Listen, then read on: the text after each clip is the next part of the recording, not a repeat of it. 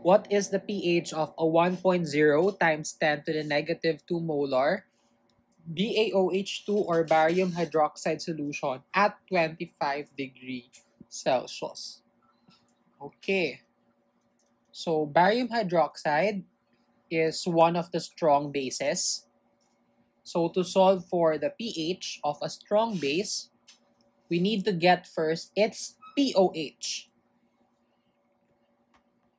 So we need to get first the pOH.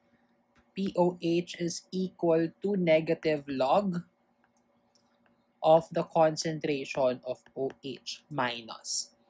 So in the problem, we are given the concentration of barium hydroxide or BaOH2.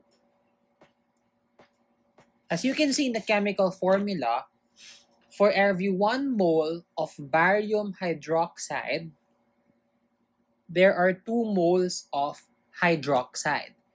So if you want to get the concentration of hydroxide,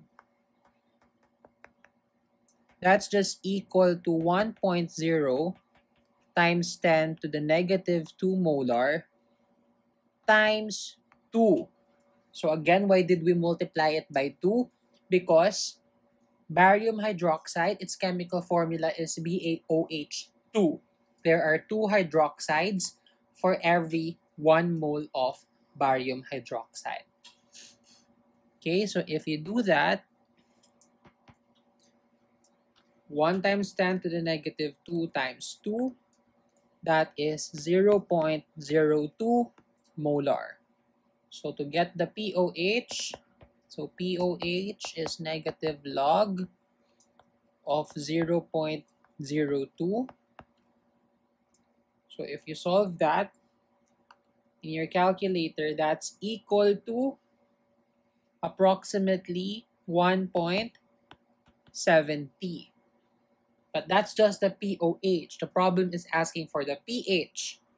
And it says at 25 degrees Celsius. So if you can recall, at 25 degrees Celsius, pH plus pOH is equal to 14.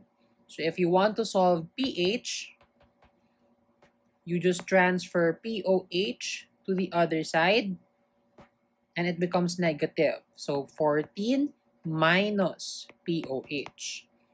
So the pH is equal to 14 minus the pOH we solved, which is 1.70. So that is equal to 12.30.